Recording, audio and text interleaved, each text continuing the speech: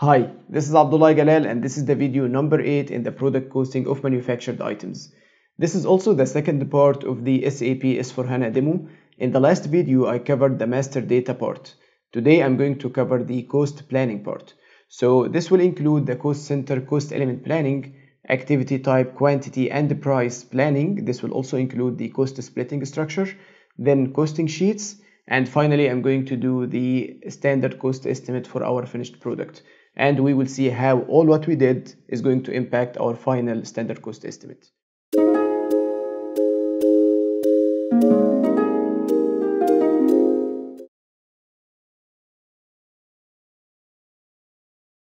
Now I'm going to start with the cost center cost element planning. And for this I'm going to use the transaction KP06. So this transaction was available in SAP ECC and it is still available in SAP S4HANA, but you cannot find it in the SAP menu anymore because it's going to be replaced with business process consolidation. But until now we can still use the same transaction. So this is what I'm going to use. Here we have the planning version, and again this is a plan, and in the plan we can have multiple versions. So I can have plan 1, 2, 3, 4, and then I'm going to decide to use only one of these plans as my main plan. For me, I'm going to use the version 0. Version 0 is the plan actual version, and this is the main version in SAP. Then we have the from period and to period. So my plan is going to be in August, so from and to is going to be 8. Then we have the fiscal year 2019, and then I have the cost center from to and group or group. And then we have also activity type from to or group, cost element from to or cost element group. This is why in the last video I explained to you guys how to create the master data groups in SAP controlling module, because we are going to use the master data groups everywhere. So now the group I'm going to use of the cost center is demo, and also I have another group for cost elements which is also called demo, and I'm going to show you what is inside these groups now. So before we go into the planning screen, you should know that this screen is used for manual planning. So this is how I am going to create the plan on SAP directly, but we also have other ways to upload the plan through an Excel sheet. It is a very simple process. There are many ways to make it easier and quicker through Excel, but for me, because I'm only uploading a sample plan, I'm going to do it directly on SAP now. Now, before we go into the plan, I am going to show you the Excel sheet that explains my business scenario. So this Excel sheet I'm going to try to upload and leave a link for it in the video so you can check it while watching this video. So these are the cost centers I'm using. So I have admin 01, this is for admin expenses. I have production 01, this is for production expenses. And I have shared 01, which is for shared expenses. And again, this is going to demonstrate all the processes I want to show. The expenses I'm going to plan is I have electricity, rent, wages, depreciation, salaries. The cost center plan. So I have some expenses that are directly posted to our production cost center, and I have expenses that are posted as a shared expense between production and administration, as I explained before. So in my plan, I have two expenses, electricity and rent are shared expenses. So initially I'm going to post them and I'm going to plan them on the shared cost center. Then I'm going to allocate a part of this cost to production and another part to administration. Then I also have wages, depreciation and salaries, and these are directly posted to production cost center because they are very easy to track. So depreciation is for the machine used in production. So this is posted directly to our production cost center. Wages is for the labor, the workers were in the production line. So this is also posted directly to the production cost center. And salaries of the production supervisor is also posted directly to production. Now the cost center allocation I'm going to do, this I'm going to explain when we go into the cost center allocation part. For now, this is the plan I'm going to create.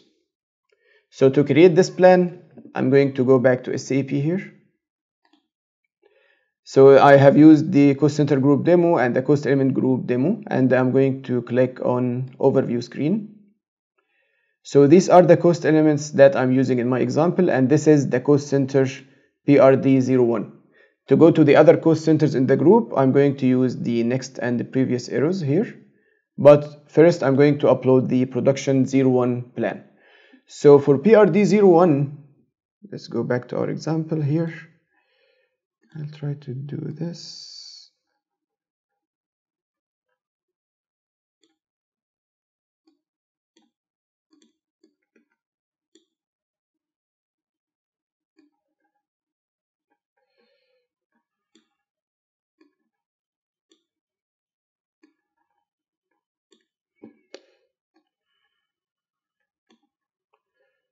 So for PRD01, I have 612 here, this one.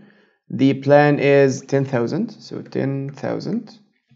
And then I have the other one is 710, this one, and the plan is 20,000. And then I have the last one is 611, this, and the plan is 5,000. Enter. So the total plan for our production cost center is 35,000 USD. Now I'm going to go to the next cost center by clicking here. So this one is for administration. I'm not going to upload or to create any plan for administration for now. And then we have the shared expenses. So this one is shared 01, and I have two expenses that I'm going to plan. So one of them is 6,300 here, and this one is going to be 10,000. And we have 6,300, 5,000, this one, and it's going to be also 10,000. Enter. So this is the plan for shared, and this is the plan for PRD01. Then I'm going to click on save. Changed data has been posted. Now before I continue, I'm going to display a report for cost center planning so we can see the plan of our production cost center. So I'm going to go back, and I'm going to go into cost center accounting, information systems, reports, planning reports, cost center planning overview, KSPL. So the cost center I'm going to display is PRD01, enter, and this is the period, so for only for August 2019, and I'm going to click on execute. You can also display the report for multiple cost centers by using execute multiple. So I'm going to click on execute.